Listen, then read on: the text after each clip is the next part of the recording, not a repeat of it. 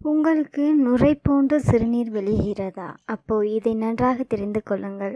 ஒரு நாளைக்கு ஒருவர் அதிகளவு சிறுநீர் கழிப்பது நல்லதுதான். ஆனால் 20 நிமிடத்துக்கு ஒரு முறை சிறுநீர் கழித்தால் நிச்சயம் அது கவனிக்கப்பட வேண்டிய ஒரு பிரச்சனையாகும். ஒருவர் ஒரு நாளைக்கு 8-10 முறைக்கு மேல் சிறுநீர் கழிக்க நேரிட்டாலோ அல்லது இன்னும் மிக குறுகிய இடைவெளியில் சிறுநீர் கழித்தாலோ உடனே மருத்துவரை அணுகி அவரிடம் இப்பிரச்சனை குறித்து தெரிவிக்க வேண்டியது அவசியமாகும். அதேபோல சில சமயத்தில் சிறுநீர் கழிக்கும் போது நுரை போன்று வெளிப்படும்.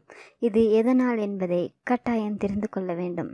சிறுநீர் கழிக்கும் போது நுரை போன்று வருவதற்கு காரணம் என்னவென்று பார்ப்போம். சில சமயம் சிறுநீர் கழிக்கும் போது நுரை போன்று தென்பட நேரிடும். இதை நாம் மிக சாதாரணமாக கருதுவது உண்டு. ஆனால் இது புரோட்டீனீரியா எனப்படும் சிறுநீரில் புரதம் கலப்பதை வெளிப்படுத்தும் அறிகுறி. சில நேரங்களில் சிறுநீர் வடிகுழாயில் விந்து தங்கியிருந்தால் கூட சிறுநீர் நுரை போன்று வெளிப்படலாம். விந்து சிறிதளவு சேர்ந்திருந்தாலும் கூட நுரை போன்று சிறுநீர் வரும். விந்து வெளிப்படும் செயலின் போது விந்து சிறுநீர் பையில் நுழைந்து விட்டாலும் கூட நுரை போன்று சிறுநீர் வரும்.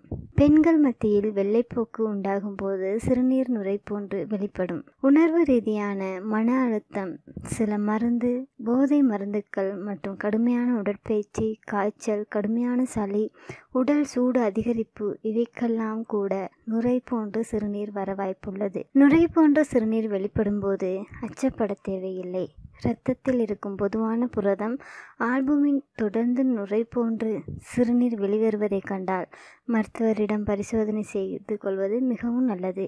பூச்சி, பாம்பு கடித்து விஷம் ஏறுதல், உணவில் அதிக ரசாயன கலப்பு, கல்லீரல் நோய், சேதம், செயலிழப்பு, கர்ப்பம் போன்ற காரணங்களாலும் ஏற்படும். இதயத்தின் ஆரோக்கிய நிலை குறைபாடு, வீக்கம், எரிச்சல், செயலிழப்பு, உயர் இரத்த அழுத்தம் போன்ற காரணங்களினாலும் ஏற்படலாம். சிறுநீர் பாதையில் தொற்று, சிறுநீரில் புரத கலப்பு அதிகரிப்பதால் உண்டாகும் காய்ச்சல், சிறுநீர் செயலிழப்பு, முடக்குவாதம் போன்றவை ஏற்படலாம். இது போன்று உங்களுக்கு ஏற்படாமல் இருக்க வேண்டுமென்றால் நீங்கள் தினமும் குறைந்தது 2-3 லிட்டர் தண்ணீர் அதிகம் பருக வேண்டியது அவசியம்.